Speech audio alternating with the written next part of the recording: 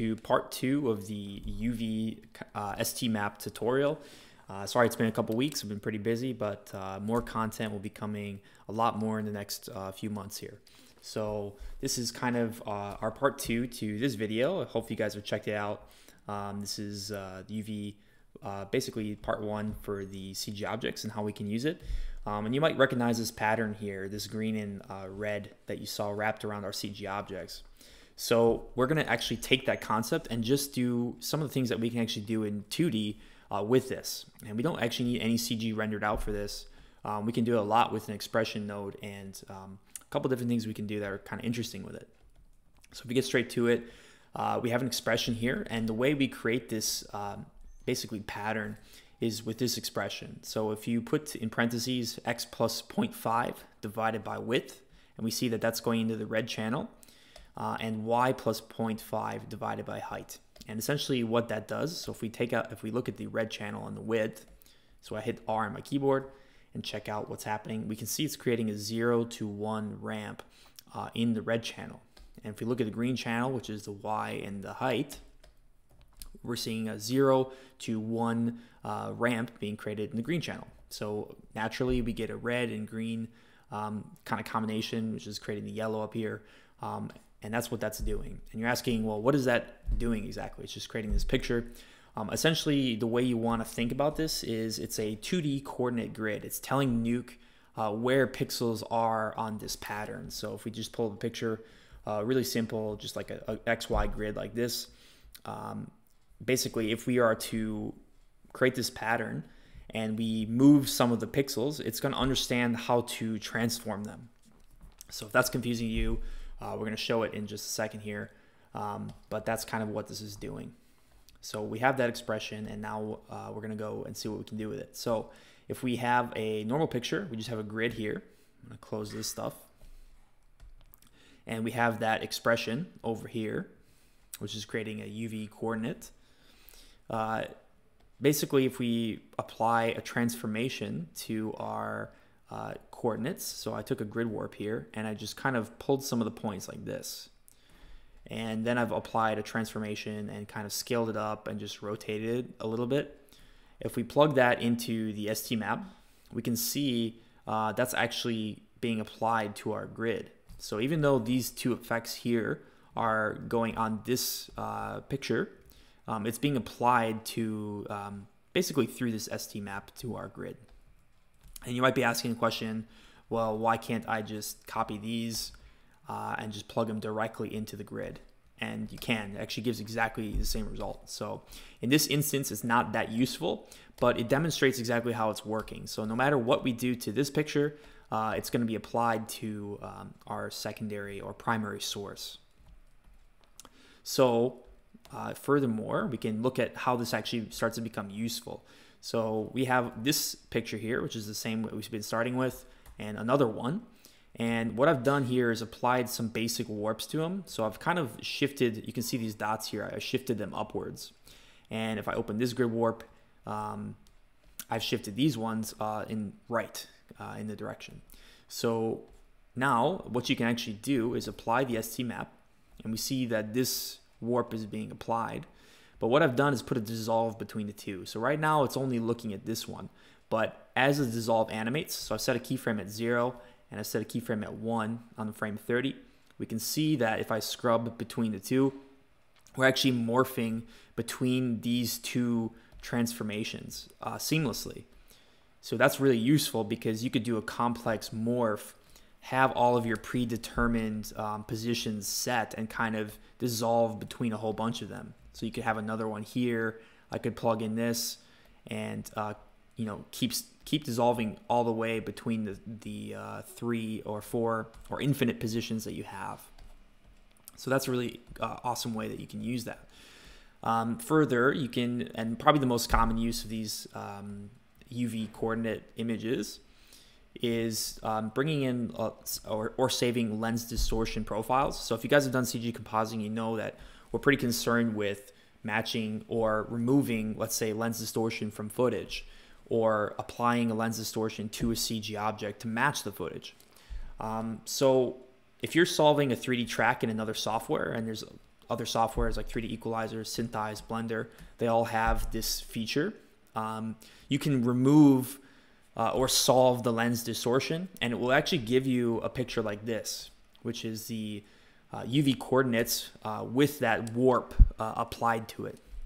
So to give you a visual understanding, we have a checkerboard here with a simulated lens distortion. You can see that the lines are starting to curve around the edges. If we have it off, you can see they're straight, and we have it on, you can see that it's distorting around the edges of the frame. If we were to solve this camera in another software, it might give you a picture like this to export. And essentially, if we were to plug it into an ST Map afterwards, we can see that it's removing that lens distortion. So it's basically doing exactly what we want. So that's kind of how these are useful. And if you start doing tracking other softwares, or you're getting potentially from another match move artist or someone who did your track, they should be supplying you with something for the lens distortion that looks like this, most likely. Unless they can export the actual numbers, which is another way to do it. But that's just to demonstrate how that's kind of used. And so here's another way that is kind of interesting. We have a basic grid here, and basically all I've done is just taken the same expression and kind of blurred it, but I blurred it through a noise pattern. So we're actually blurring the coordinate system through a pattern. And if we look at the ST map, we can actually see that we're getting this like crazy weird effect. So that you could create some holographic effects or other stuff like that. And you can blur in the X and Y differently and stuff like that. So you could come up with different ways to use this. And if you guys have other creative ways, by the way, I'd love to hear in the comments. I'm sure other people would as well, so feel free to post it there. But if we just check out the ST map, that's what we're getting. But if we do the same effect without the ST map, we see that it's giving a totally different result, because one is doing this to the image and one is doing it to the coordinates of the image. So that's how to think of it, basically. So the last way and the most useful way, this is something that probably seniors can even benefit from, or intermediate compositors, I suppose, but this is really useful, and I use this on pretty much every CG environment scene that I'm doing, because I like to work in a kind of Lightroom style in terms of compositing. Like it's kind of just like doing my color grades and stuff like that in a creative way. And so if we have a basic CG scene like this, and you want to apply some color corrections to it, some secondary grading, if we just check out the camera move first, I'll just let it play here. We have this kind of establishing sort of shot, kind of a helicopter, flying over an environment type of shot. So it's a wide angle, and we can see, I'll just let it cache all the way through here. We have a scene like that. So if I were to want to do a bit of secondary grading and direct your eye in a certain direction, maybe there's some subject matter, such as maybe this is a character walking up to an important object in our scene. And I want to, and basically like a concept artist, your eye is always going towards the brightest thing in the scene. And maybe we want to just make this area a little bit brighter. And maybe this area is a little bit less important, so we want to darken it so you're not looking over in this basically empty area. And of course we can just do that with rotoshapes, but those rotoshapes need to stick to our scene as the camera is flying through like this. And a normal way that a lot of people are doing it, and it's totally fine for most instances, is just use a card 3D. So you have like a card and you put a rotoshape on it, and you plug that into a camera, and then you could kind of draw your shape, and it's going to stick in the scene like that. But sometimes you want your alphas to actually have the same perspective and actually stick to the CG in whatever shape that it is. And that's why this is really useful. So if I just show you the problem here, if I go to the end of this comp, I've done some color corrections. So if I go before and after a couple of these, you see I've kind of brightened this area a little bit, keyed out the highlights and brought them up just a tiny bit. And then I've just darkened and done some secondary grading, which is kind of creating a natural vignette effect, and is kind of drawing your eye in the direction of the subject. So we're looking in this direction because we have a little bit more bounce light on that hill and a little bit less light in this area. So that's fine, that's all good. But if we scrub through, we see that that's not working, and we can see that there's some weird colors floating around. And that's because our mats aren't tracked. So like for example, this rotoshape, it's basically just not sticking, and that's not what we want. So we're going to go back to our technique and create this expression. Same thing, but what you can do beforehand, we're going to basically project this onto a 3D scene. So if I look at the 3D geometry, this is the same geometry from that render. So we have the 2D render, and we also have the 3D scene itself. So if I kind of zoom out here, it's a little bit hard to tell, but this is the same scene that we were just looking at. So we can see the spheres here. If I zoom down, we can see some spheres and all those little objects that were sitting there. So this is the same scene as this.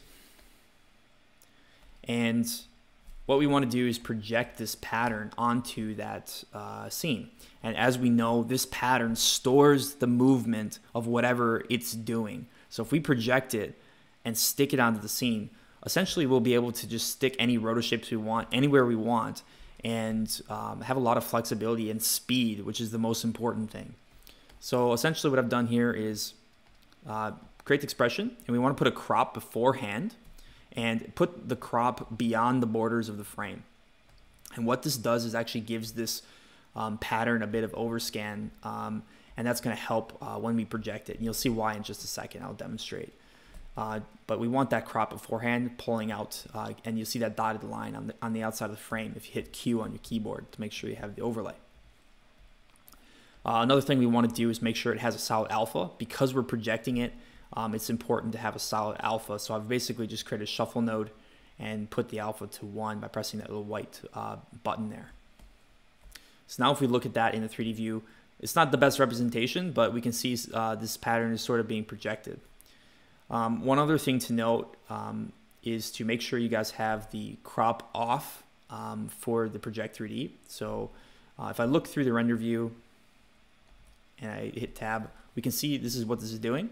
And if I just zoom back a couple frames, so I just kind of scrub back, we can see that pattern is basically extended beyond even what the camera was seeing on the frame they're projecting on. So we're projecting on frame 89.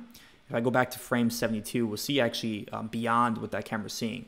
So one important box to check off is the crop. So if I turn that back on, this is by default. So you see by default from the frame, 89 looks great. You know, we're getting our pattern projected, but as soon as we zoom back, you know, we can't have our rotoshapes going beyond the edge of that projection, which is not what we want. We want to turn that off, and we also want to project only on the front of the geometry. And the last thing, don't have any of these set because you'll get some weird kind of artifacts and stuff like that.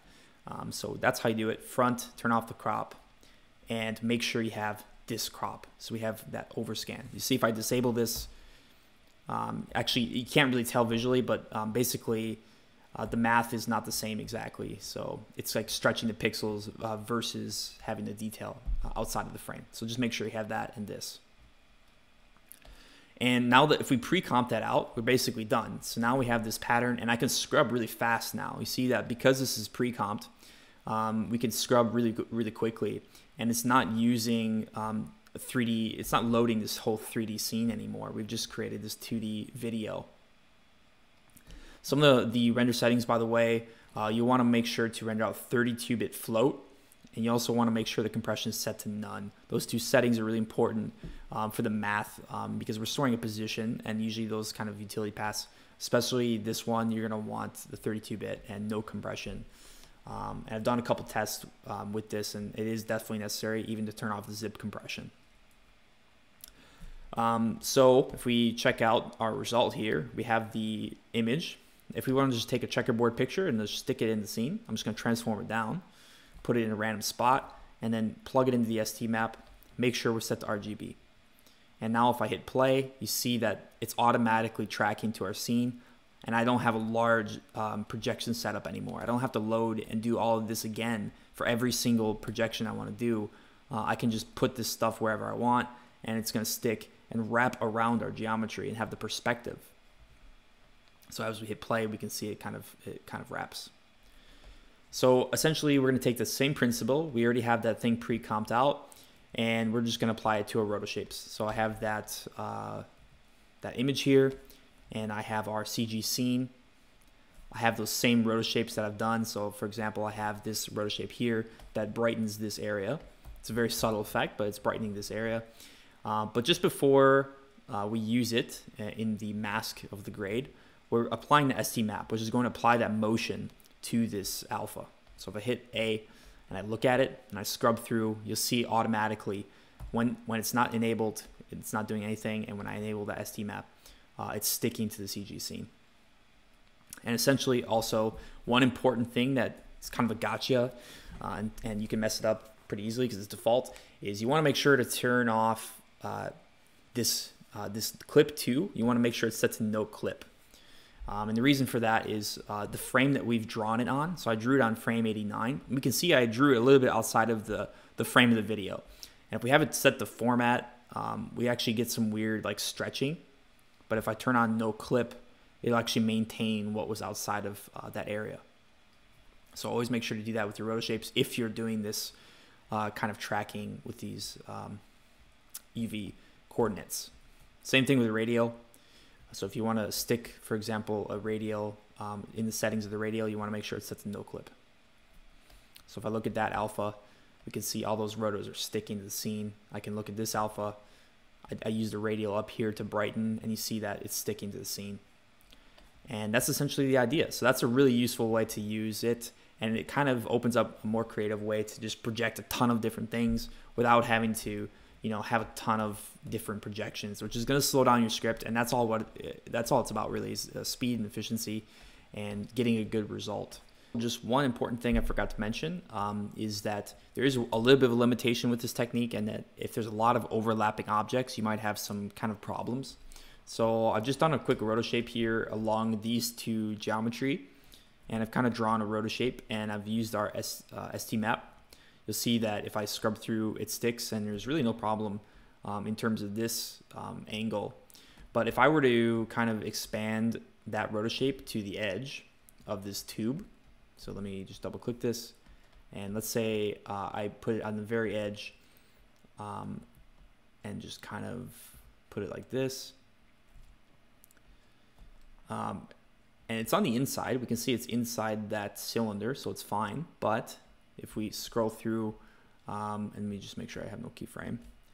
We scroll through, we see it's actually projecting through our geometry and onto that ground that's behind. So it's not occluding itself, and the projectivity occlusion is not that great, so it's not going to be able to do that. So we might have to separate that piece of geometry out or use an ID to kind of remove it behind.